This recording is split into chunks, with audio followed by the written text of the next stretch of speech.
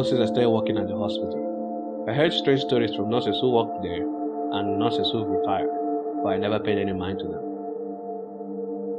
During my stay in the hospital, I became friends with a patient. She was an 87-year-old woman, and she remained cheerful despite her medical condition.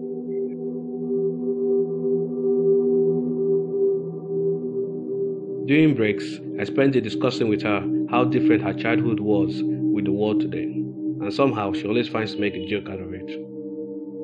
By the way she talked, I could tell she was a very fulfilled woman, and it was sad that nobody came to visit her while she was in the clinic.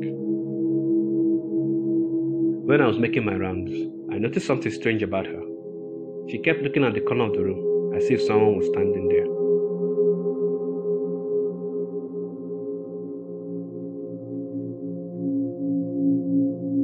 Some weeks after that, I came into her room to give her some medicine. She grabbed my hand and looked me in the eyes and told me I shouldn't bother coming the next day. And I was confused, and I asked her why.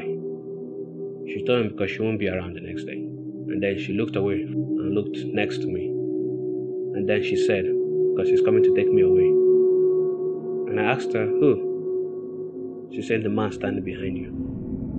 And I, knowing full well we were the only ones in the room, I asked her, who is the man? She said the man dressed in black, wearing a red hat, and with eyes that burned like fire. The following day, she was pronounced dead.